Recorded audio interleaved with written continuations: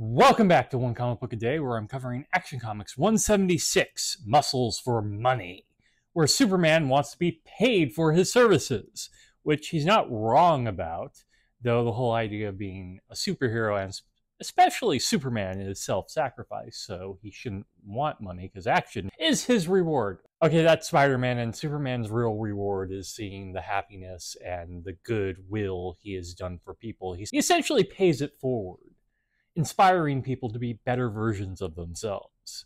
Also, him wanting money, which once again I say is fair, he's just being a massive dick about it. Which is not very Superman, but very 50 Superman, who is a dick and an asshole. What?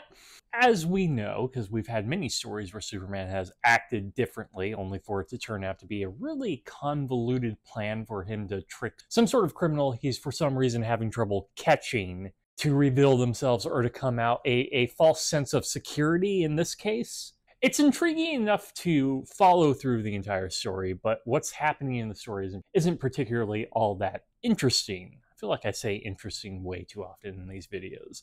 He's doing odd jobs that adds the action to the story for rich people who I don't care about. We don't spend much time on any of these jobs. He finishes them fairly quickly and just kind of goes to another one.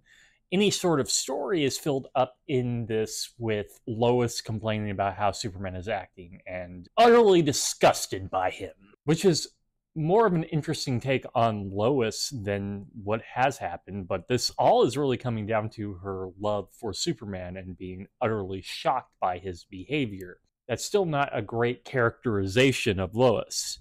I miss the cold-hearted Lois who would have not cared, or she would have gone after him at this time. Like, she would have been shocked, but she would have been writing the articles that are anti-Superman, which Clark is doing, which is another sign that something is wrong. And of course something is wrong. Really, his whole plan here is he puts all the money in some sort of mountain vault he builds that doesn't seem very impenetrable. It seems pretty penetrable if you have some dynamite.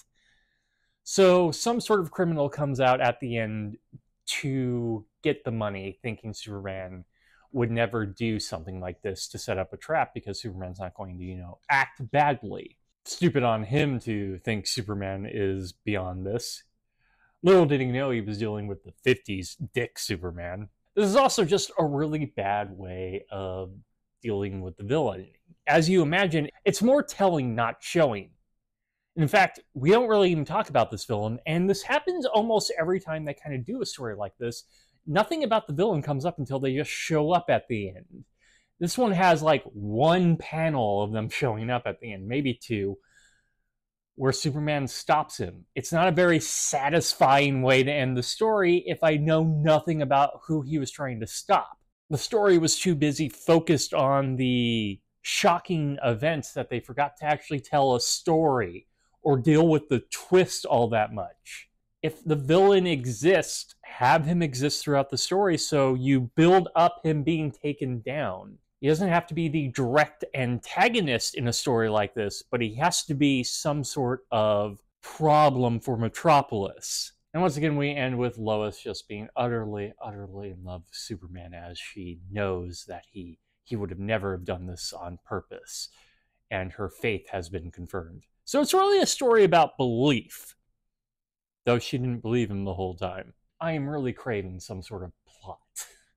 Just anything that has some sort of satisfying ending. You set it up, you build it up, then you deal with it. It's a very simple structure, but they don't care about the structure. They care about either surprising you in some strange way, but it's not even a surprise because they've done this story like 4 or 5 times.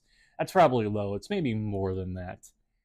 Or just giving you action sequences with Superman with very little story to go along with that action. One of the only positive things I can really say about this issue is, well, at least it's somewhat different. Okay, that is it from Action Comics 176.